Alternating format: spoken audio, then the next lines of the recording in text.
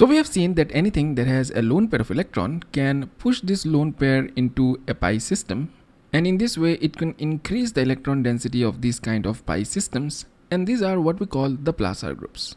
So therefore anything that has a lone pair of electron, if we have something like an O minus or even something like OCOCH3, because all of these have lone pairs which can be pushed into a pi system, so all of these are what we call our plasar groups, right? Now the ability of each of these groups to donate electrons is not the same. Some of these groups are better at donating electrons compared to others. So how do we figure that out? Let's find out in this video. So what I have out here are two plasar groups, O minus and NH minus, and as you can see they have this lone pair which they can donate to a pi system, thereby making them plasar, right? So the question is, which of these two will be able to donate these electrons much more easily?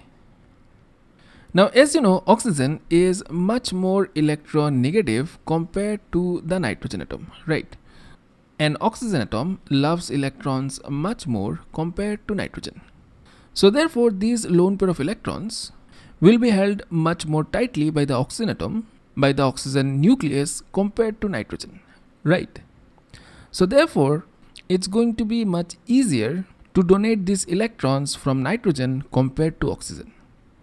So using this rationale, we can say that because nitrogen is less electronegative, it can donate electrons more readily compared to the more electronegative oxygen atom. So the plasar of NH minus will be greater than that of O minus.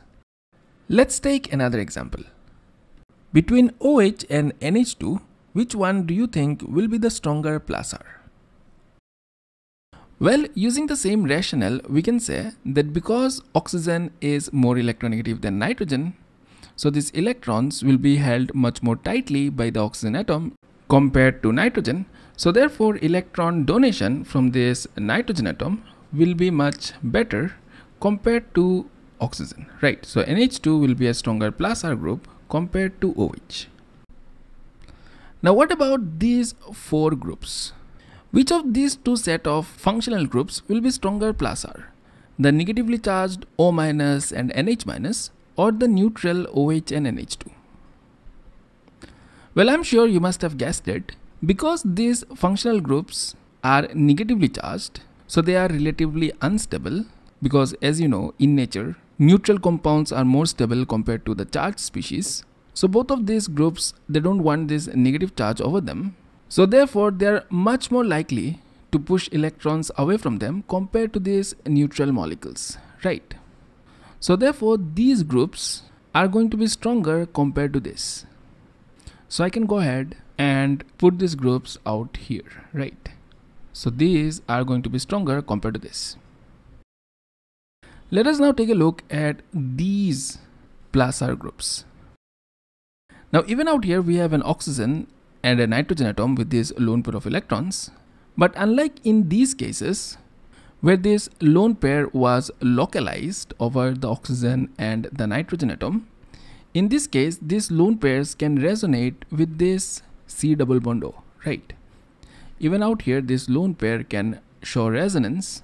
So these lone pairs are not localized, but they are delocalized. They are not exclusively over the oxygen atom.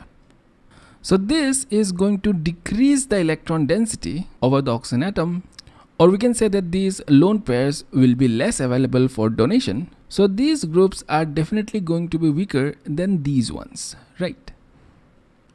Now between OCOCH3 and NHCOCH3, in both these cases, these lone pairs are delocalized. So if we have to compare between these two, then we again need to take the help of electronegativity. Because oxygen again is more electronegative than nitrogen, so these electrons will be more tightly held to the oxygen nucleus compared to the nitrogen. So this whole group will be a stronger plasar compared to this, right? So overall these are going to be weaker than these groups, and between these two, NHC double bond O CH3 will be stronger compared to OC double bond O CH3, right? Okay, let's take one final example. So what I have out here are our halogens.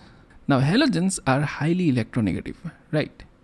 Fluorine in fact is the most electronegative element in the periodic table. So these electrons are very tightly bound to the fluorine atom. So the plus R effect of fluorine is relatively poor.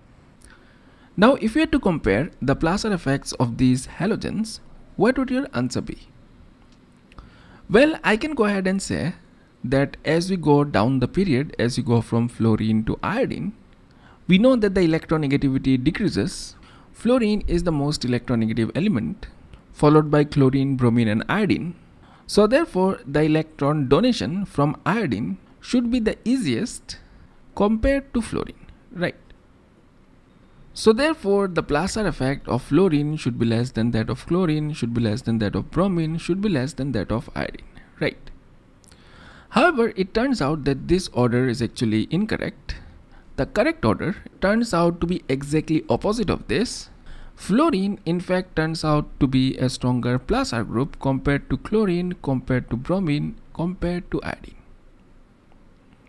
Now to understand the reason behind this anomaly, we need to look deeper into the carbon-carbon pi system.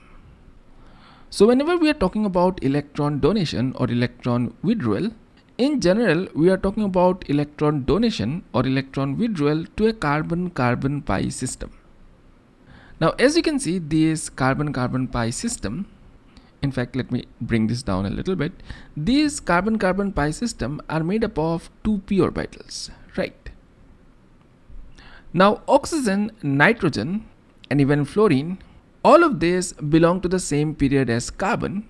So their lone pairs, let me in fact go ahead and draw the lone pair of fluorine. So the lone pair on this fluorine atom also lies in a 2p orbital, right? So the lone pair on fluorine as well as on oxygen and nitrogen belongs to a 2p orbital. So the orbital which is going to overlap with this pi system also belongs to an energetically similar 2p orbital. However, as we go down the group, as we go from fluorine to chlorine, chlorine is of a different period compared to fluorine, right? Chlorine belongs to the third period. So this lone pair, in case of chlorine, will belong to a 3p orbital. Now, as you can see, there's going to be a greater mismatch between these two orbitals. There's going to be greater energy difference between these two.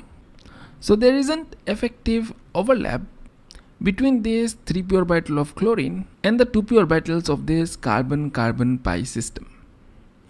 Now this energy mismatch keeps on increasing as I go from chlorine to bromine, and in case of iodine it's going to be the highest. If we have iodine, the lone pair of iodine will belong to a much bigger 5p orbital. There is going to be a much greater energy mismatch, and therefore the extent of overlap is going to be even poorer. So therefore, as we go from fluorine to iodine, the plus R effect to a carbon-carbon pi system keeps on decreasing. Now a quick note that I'd like to add out here is that because these halogens are really poor plus R groups, so resonance effects are actually not that important when it comes to halogens, and inductive effects becomes more dominating compared to even resonance. So keep this in mind. Inductive effects may become more important than resonance when it comes to halogens.